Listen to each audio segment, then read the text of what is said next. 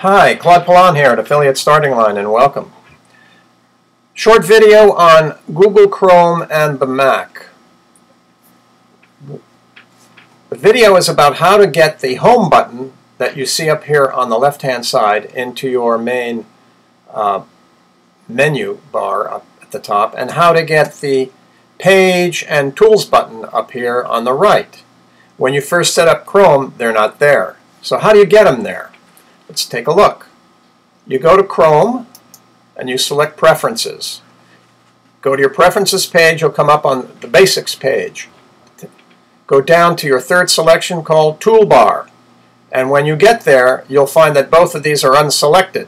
You'll notice that my home button just disappeared and my Page and Tool menu disappeared. So you click them both and you're set to go.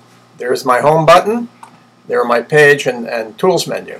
Now take a look at the other selections you have, because they can come in handy.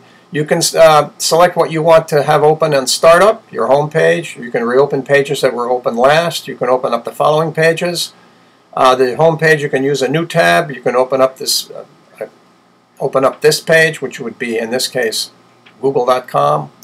I use the new tab. You can select your search engine, default search engine, and if you haven't selected Chrome as your default browser, this will be available and you can pick that.